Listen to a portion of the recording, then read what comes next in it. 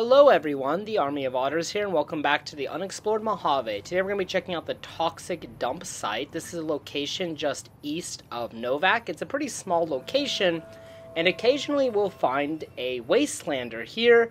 And while I was recording this scenic shot, I caught something very odd on camera. Ladies and gentlemen, I think we have evidence of paranormal activity. This wastelander does not appear to be human. He appears to be a ghost.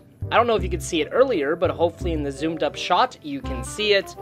This was really odd, as the wastelander just phased into the crate for no real apparent reason. Now, this wastelander is usually found by the toxic dump site or along the road next to it. As you can see here, he's walking over here by the road. However, he's a bit rude. He says just mind your own business and for us to leave this area. And there's nothing really here, so I don't know why he's hanging out or why he got stuck in the wall. Now, he only has 1 HP, so you can kill him with pretty much anything. As we can see here, my flashbang killed him rather easily.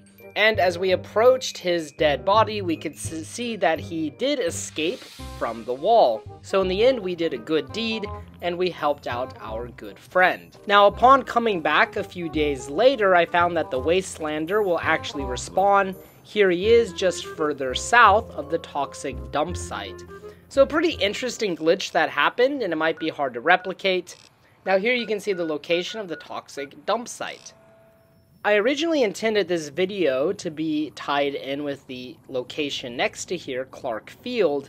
However, I decided to just go ahead and make it its own video because I thought this was a very unique and funny interaction with this wastelander, and I had no clue this wastelander was here before this glitch. Now, besides that, there's really nothing here at this location. There's no explanation as to why it's irradiated. We can just assume that in the pre-war era, it was used as a dump for nuclear waste. Alright, as always guys, thank you so much for watching. I hope you enjoyed this episode of the Unexplored Mojave. If you have any recommendations for the next episode, please post them in the comment section below. And as always, until next time.